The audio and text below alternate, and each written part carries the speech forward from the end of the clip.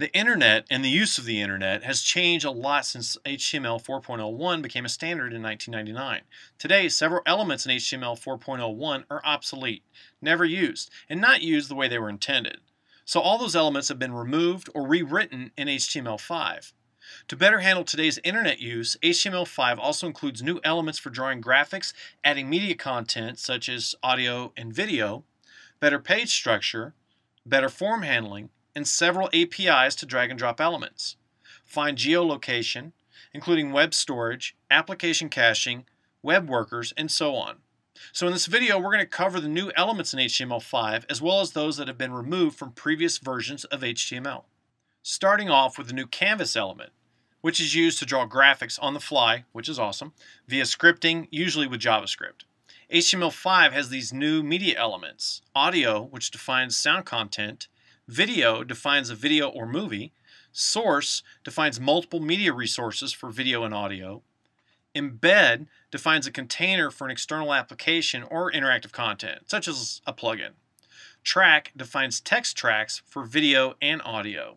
There's also new form elements in HTML5, like the data list, which specifies a list of predefined options for input controls.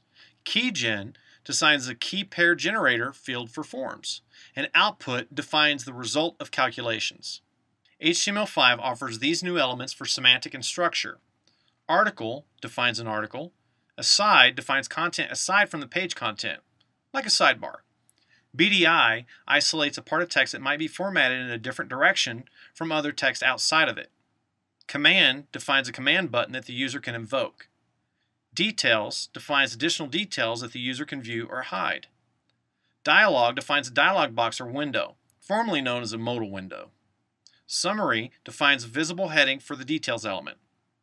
Figure specifies self-contained content like illustrations, diagrams, photos, code listings, and so on. Fig caption defines a caption for the figure element.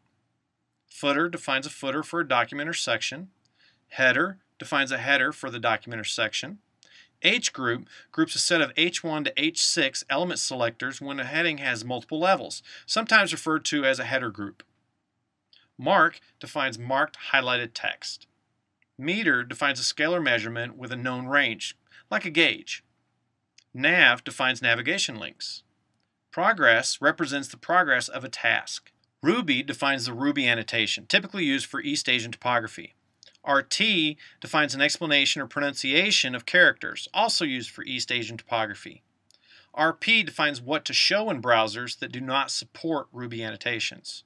Section defines a section in a document. Time defines date and time. WBR defines a possible line break. And these are the elements that have been removed from HTML5. Acronym, applet, base font, big, center, dir for directory, font, frame, frame set, no frames, strike, otherwise known as strike through, and TT for text transformation. So here we've covered all the new elements in HTML5. In our next video, we're going to dive into HTML5 structure and how the semantic elements work and how they're constructed in a web document.